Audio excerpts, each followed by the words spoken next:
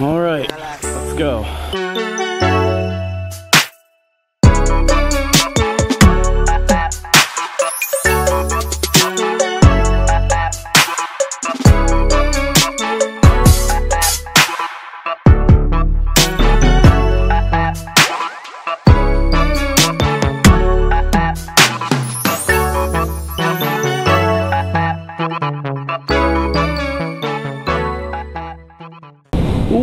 What's up, everybody? It's Duda on another Motovlog.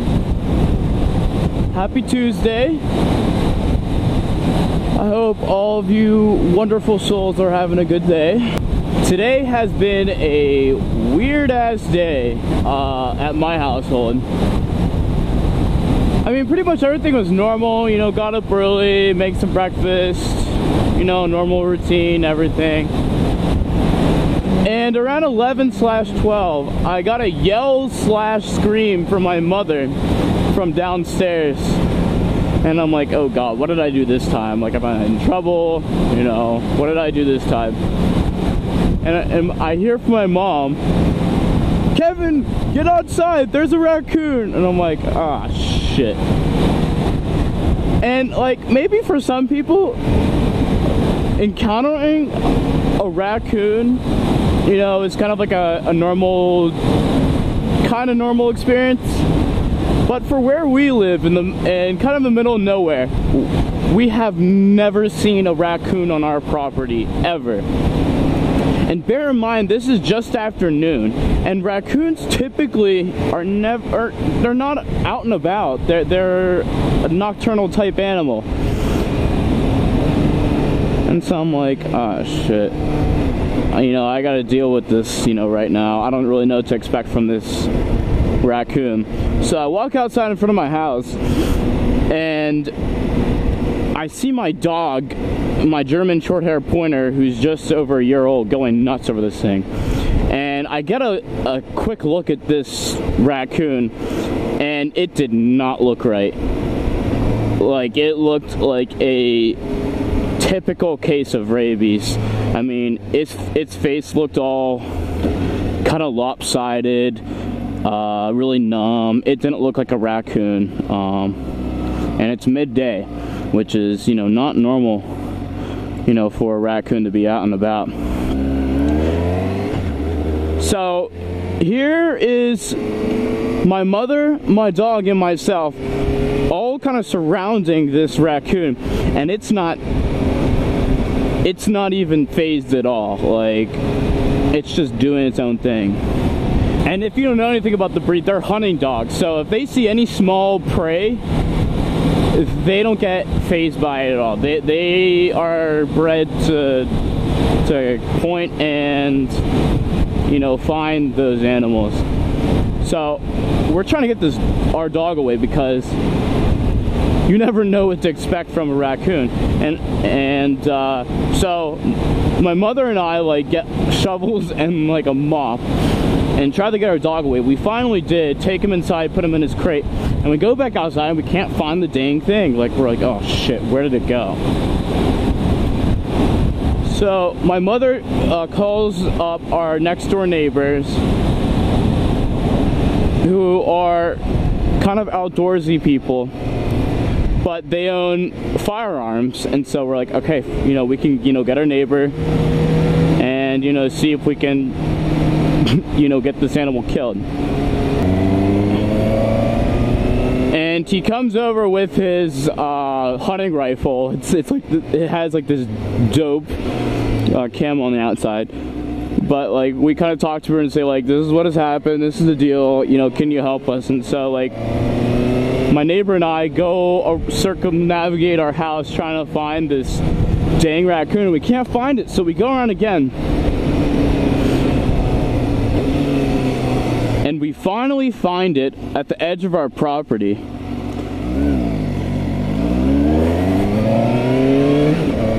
And so he takes his hunting rifle from, like, I would say about 30 yards, scopes in and just snipes it, and it ends up still being alive. So he goes up right up right in front of it and puts us out of its misery. Well, he looked at it, and it was not normal. It definitely had rabies. And I've heard this year rabies have been really bad in North America, particularly in the Northeast. Lots of cases of people getting bitten by animals infected with the rabies virus. And I actually just found out like 30 minutes ago from my mom that the neighbors across from us, they live like 300 yards away from us, like pretty far away. And we found out that their German Shepherd got bitten by the same raccoon, and their dog was all bloody. So I think their dog is at a vet right now getting shot. So we're very fortunate our dog didn't get bitten. So that's been my early afternoon. I spent about 2 hours cutting our lawn.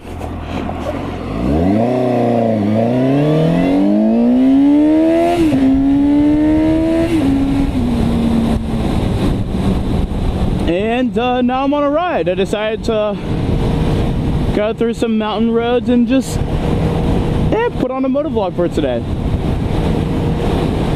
So last night I was thinking about something to talk about today, and I decided I'm gonna talk about my experience traveling the world. I have actually been to, I'd say, around 14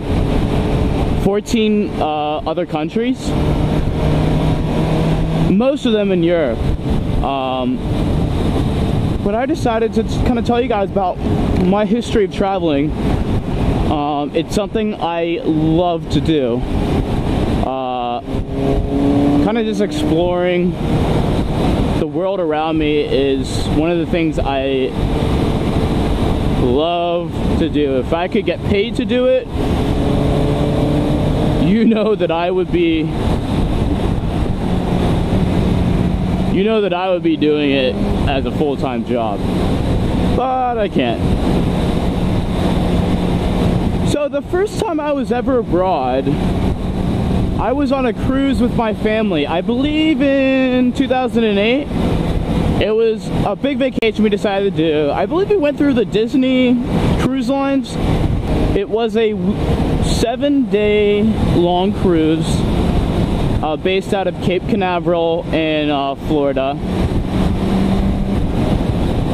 And I believe it was in March or so. And so it was like damn cold up here in the Northeast. So we were super happy to get away and get to warmer weather for like our spring break. And so I believe first we went down to Key West, Florida, which is an awesome town. I love it down there. Very quaint, but lots of things to do. And I think we spent a day at sea, went to the Grand Cayman Islands, or islands, I can't remember which.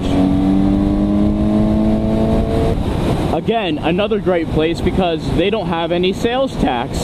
So if you ever want to buy any like luxury items, like a watch or jewelry, go get it there because you will save so much money. What else? So I think then we spent another day at sea, and we went to Cozumel, Mexico, which really doesn't count. It's like, I can't remember if Cozumel, Mexico is an island or just a peninsula, but we went there, and we were just there for the day. But we went through some Mayan ruins, which was pretty neat. And then I think we then went to this island that Disney owns, and then we came back. What is this about? Anyway, sorry, I got kind of distracted there. So, aside from that trip, it was a quite a bit of time since I then went abroad to travel. And then in 2014, actually a couple weeks after I had graduated from high school, I went on a school sponsored trip to Krakow, Poland, which sounds like it's kind of random from somebody who doesn't really know anything about Poland at all. But I am actually majority of a Polish descent, and so going to Poland was one of the things I've always wanted to do, kind of explore what my my previous culture and heritage is like. And so I spent, I believe, about 11 or 12 days in Poland in total. But I stayed with the group of guys. I was the oldest one in the group. The rest were not, they hadn't have graduated yet. We stayed in an apartment in the old town of Krakow, which is super, super cool. Like, one of the coolest cities, European cities I've been to. And so I went to do a ton of things when I was there. Inside of Poland, we explored the entire history of the city. We went to some Latin masses. We explored the well, I don't know if they're ancient, but the salt mines, excuse me, within the city. And we took a bunch of day trips. We went to the Auschwitz concentration camp, which was one of the saddest places I've ever gone to. One of the saddest times I've ever been. I don't think I've ever not spoken for that long a period of time. I didn't say a single word for like 5 hours while touring the concentration camp. Very powerful place. If you're able to go there, do it. It puts a lot of things into perspective. And where else did we go? We took a boat trip on the southernmost river of Poland. It divides it with another country. I'm completely blanking out on my geography right now. I think it borders Slovakia, I think. I could be wrong. Correct me if I am. And then we went to this mountain village called Zakopane. And I actually found out that this place was the birthplace of my great-great-grandfather, my dad's grandfather.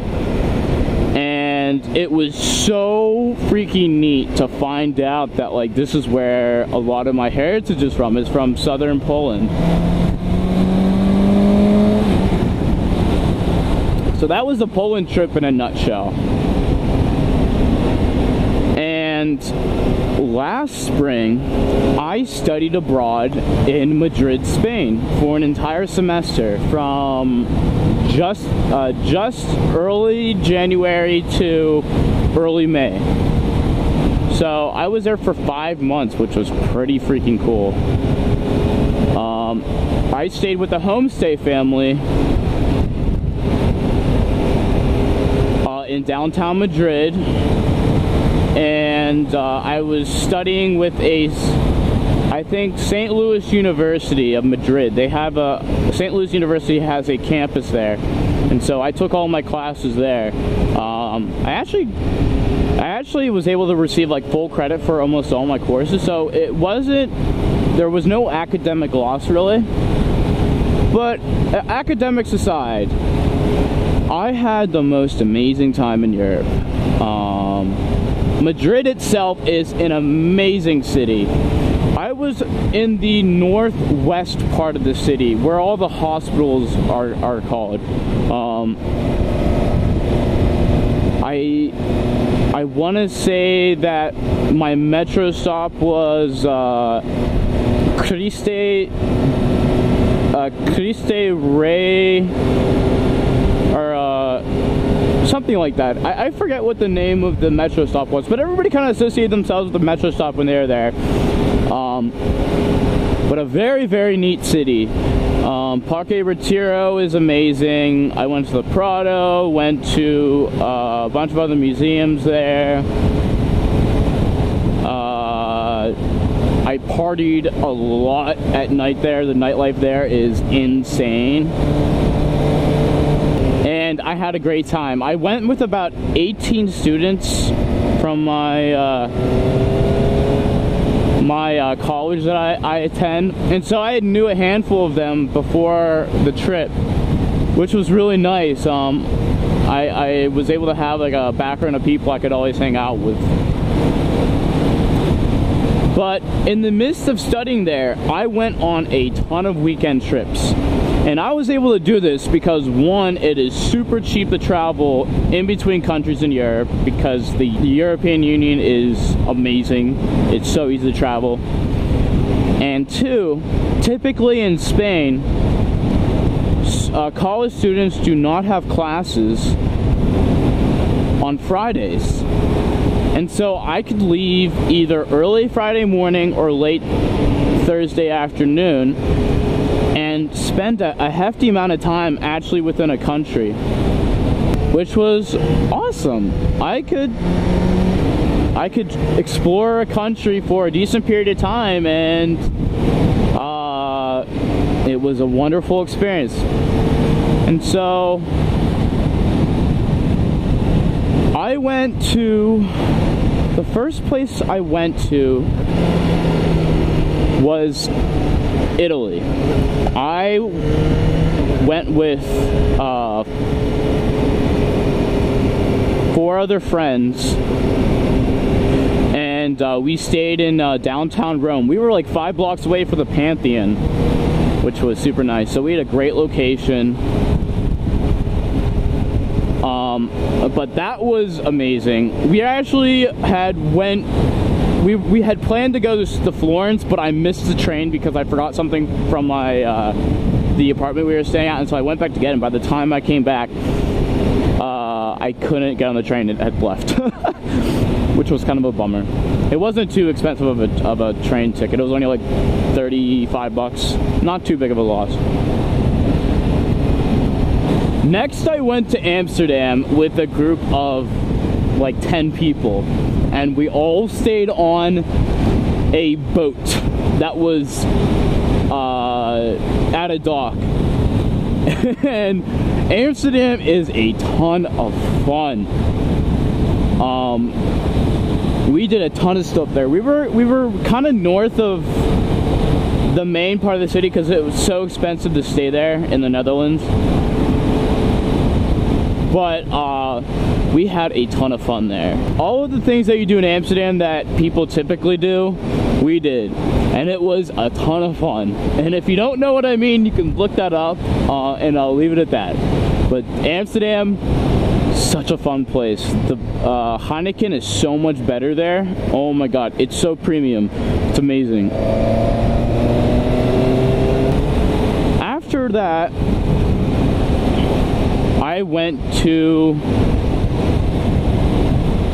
Morocco, and that was on a mandatory school trip, which actually was the best mandatory trip I've ever gone on. That was with my classmates, and it was a 5-day excursion type trip. And so we took the train from Madrid down to a southern port city. I can't remember what it's called, but we saw like the Rock of Gibraltar, which is like the tiniest, most unimpressive rock on the planet. No offense, any Brits out there. And then we took a boat across the gap in between Morocco and Spain, and we arrived at a port city in the north. I'm blanking out. I'll write it down here. There's so much. My memory's going backtrack right now. And we essentially went from north to south in Morocco by bus, which was very long, and it was pretty cold when we were down there. It wasn't really warm. It was a social issues focused trip, so it's a little bit different. We met with students there in various cities, and we spent a large part of our time in Rabat, which is the capital of Morocco. And one afternoon we spent a weekend with some college students and had a great time. I got a chance to listen to Moroccan rap from some students, which was like the coolest thing ever. They got some dope flow, I'm not gonna lie.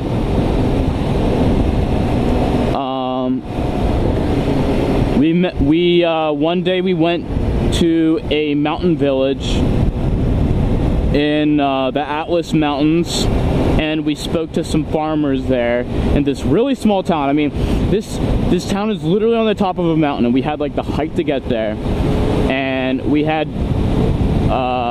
we had a translator that spoke the local dialect and translated to us, which was really neat. I got to ask him questions, and our translator translated, and it was really cool. I was like talking to this guy.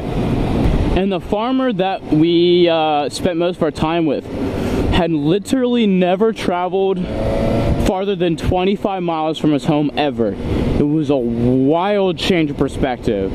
I mean, just thinking that from anybody here in the US, that's unheard of, but that's very common in these mountain villages. People spend their time there. We talked about marriage there, talked about a religion, we talked about the king, we talked about everything. And one of our last days there, we went to this town called Chefchaouen, which was nicknamed the Blue City, and it was painted blue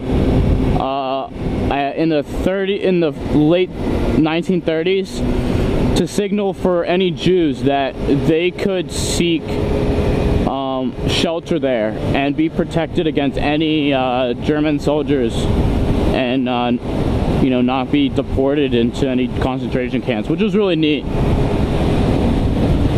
Anyway, that was Morocco. And another weekend I went to Switzerland, specifically Geneva, if you're American. And I went there because, one, the round trip flight was only $100, which is super cheap. And I stayed at a place. I stayed on a flat with a man in his 40s. He was relatively kind of broke, but he put a place on Airbnb for a bed and basically shelter. And it only cost me $100 for 3 nights. And so I said, I'll take it. One of the main reasons I went there was that the Geneva Motor Show was happening that particular weekend. And if any of you aren't any car people out there, the Geneva Auto Show is essentially the Olympics for car shows. It is the top tier of every show out there. And that was amazing. I just got to sit in supercars. I got to sit in Audi R8s, Lamborghinis, Ferraris. Some guy at the Ford kiosk kind of area was trying to sell me, I kid you not, was trying to get me to test ride a Focus RS. And I'm like, man, I'd love to, but I'm only like 20 years old. And he's like, no, I know you were in Madrid, but I can set up a test ride there. I'm like, thank you for the offer, but I can't afford this car ever. Thank you though.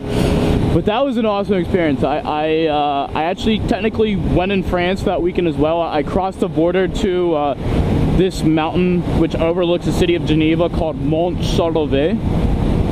And so I took the gondola up there, got the hike around it, and it was snowing at the top of the mountain, like a heavy snowstorm. And at the bottom it was like 45 degrees.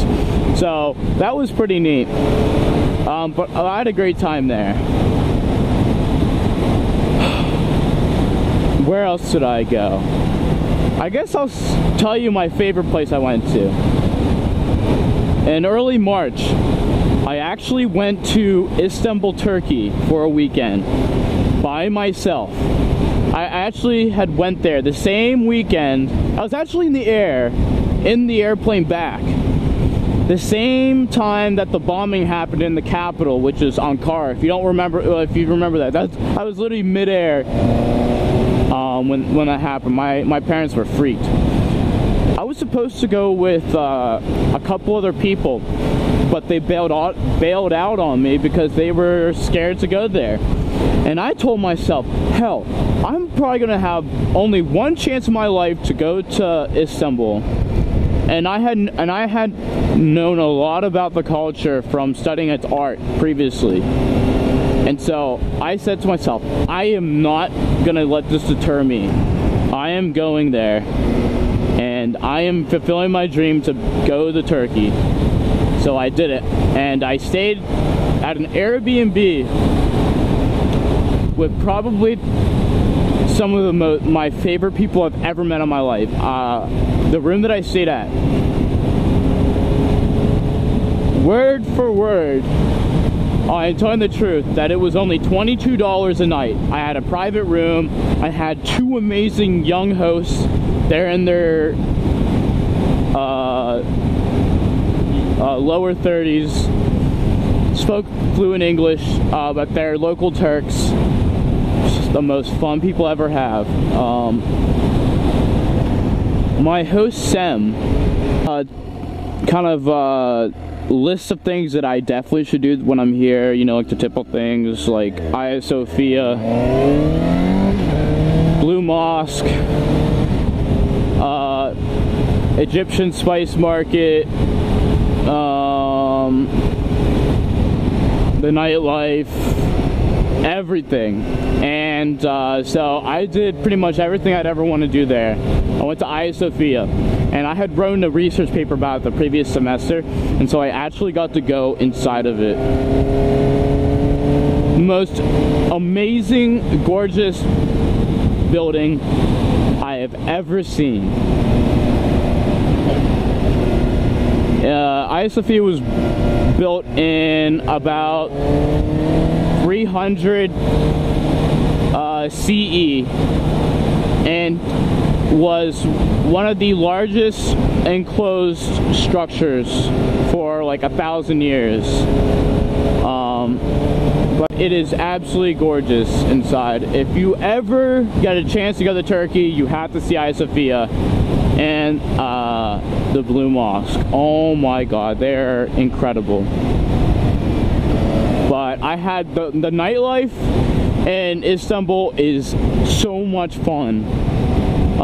The last night I was there, I was out till 4 in the morning with my hosts and some and some people I met that are from the Netherlands, from Amsterdam, and like we had the most fun together. I just met these people that night, and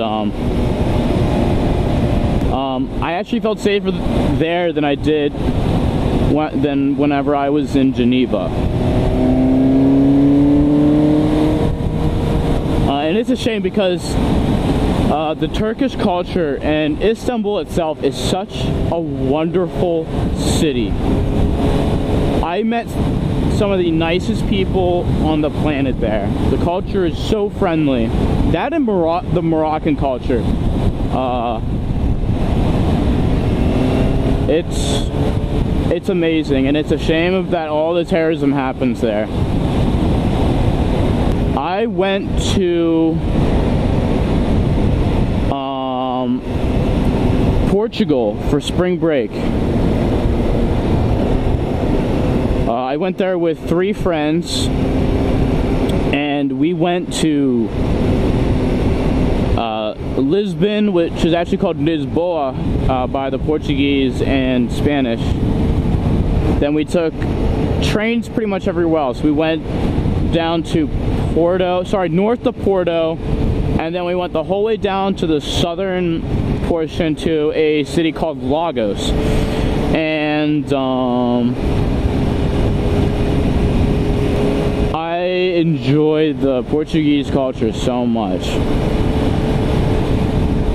It's so gorgeous. Lisbon is such a historic but vibrant city. Architecture is amazing. Porto is amazing. The port wine, I went to one port wine tour. It's so good. The food there is really good too. Very seafood focused. And Lagos in the south was like this kind of beach town. It kind of felt like South Carolina, Georgia weather. But again, very fun city. There's just so much to talk to you about. I don't want to make this video too long. And the final place I went to was Greece. I went to Athens. And again, I went there by myself actually. I had an amazing time in Athens. I decided to stay at a regular old hotel.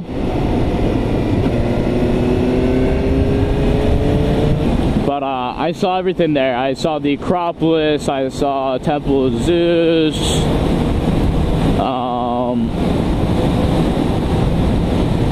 I explored everything in Athens. And the final full day that I was in whenever I was in Greece, I decided to take a boat to the island of Aegina, which is about 45 minutes southwest of Athens, you know, by boat. And Aegina is a gorgeous island. It's actually known for its pistachios. They have this famous dessert dish there called pistachio pie. Oh my god, it is so freaking good. Ever get a chance to go to Aegina, get that. But whenever I was there, I decided to rent a moped and take it around the entire island because it was only like 15 bucks to rent it the entire day. So I did that, and I ended up riding about 35 to 40 miles worth of road whenever I was there. And my favorite part about Aegina, I had like downloaded the map of the island before I actually went there. And I heard about this place called the Temple of Apphia, which is this old Greek temple that's actually at the top of one of the peaks on the island. And so I finally found out where this place was, and so I ended up hiking up to this place, and I got to see this ancient temple. And if anybody here is an art major or minor and knows anything about Greek architecture, the Temple of Apphia is one of the most important temples around the end of the archaic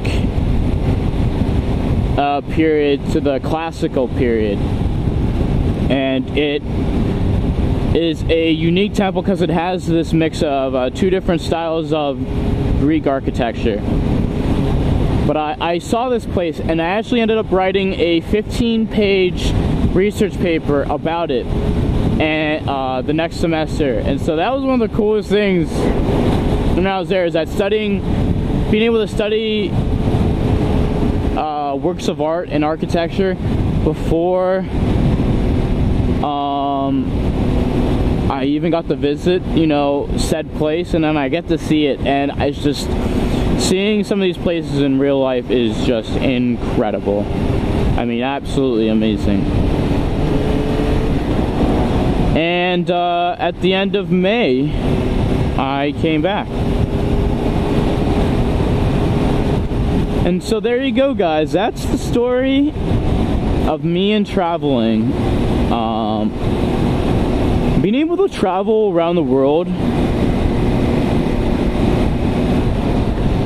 has really allowed my eyes to be open wide.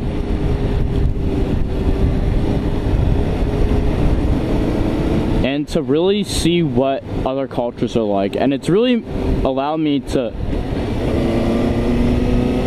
be an open-minded individual.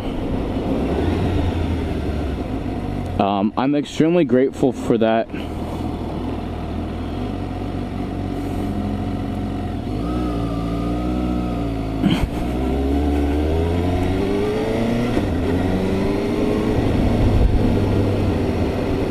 Because especially where I live here in southwestern Pennsylvania, it's a very closed-minded area.